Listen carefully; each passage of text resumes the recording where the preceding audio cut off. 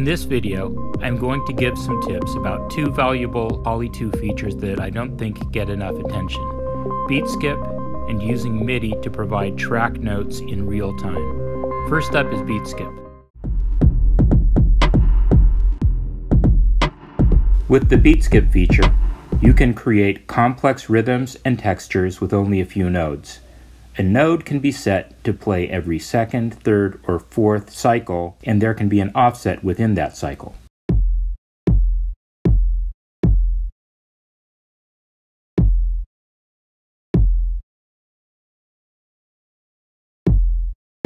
The first number tells you how often cycles trigger.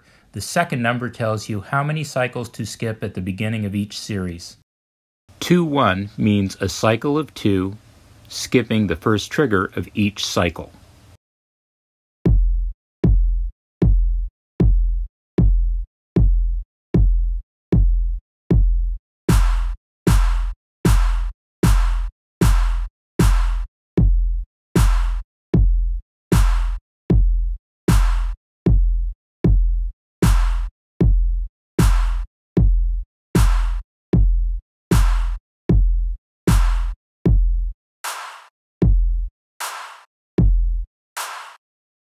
The offsets example is a great one to explore to understand the beat skip feature better. The red, white, and blue nodes are different kick drum samples. The green node is a snare.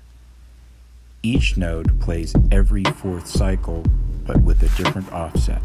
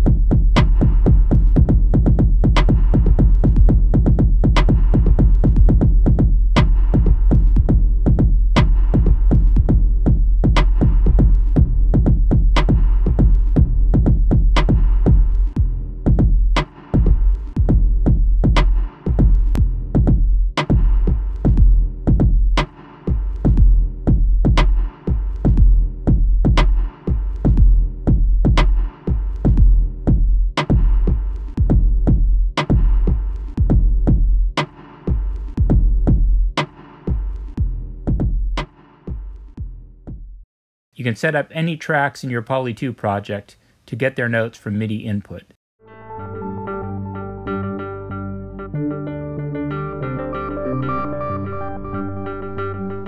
To activate MIDI In for a track, tap the keyboard icon, then tap the arrows till the MIDI options are displayed.